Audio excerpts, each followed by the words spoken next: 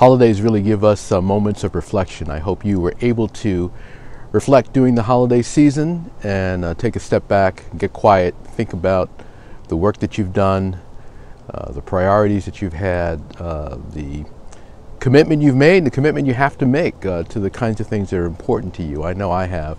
I always try to work into my activities, whether it's the holidays or not, some bit of reflection. And usually I do that when I'm out and about, taking a walk in the morning, or communing with nature, if you will, because that's a really good time to think, to get quiet, to get focused. Some reflection on the work that you're doing, but also some quiet time to let ideas emerge, and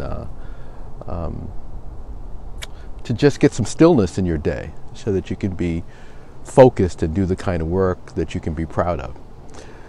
So take a moment of reflection during the holiday season and every day going forward, and make sure that reflection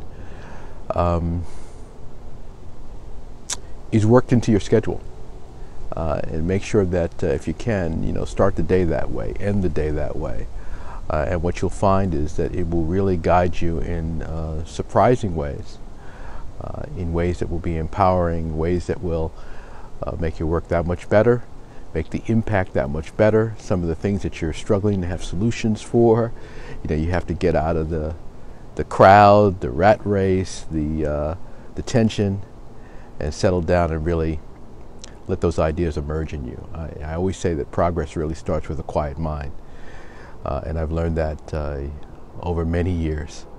Get a quiet mind and you'll get some solutions, you'll get some ideas, you'll get some strategies, and you'll get some confidence to go forward in the way that you should. If you like this tip, let me know.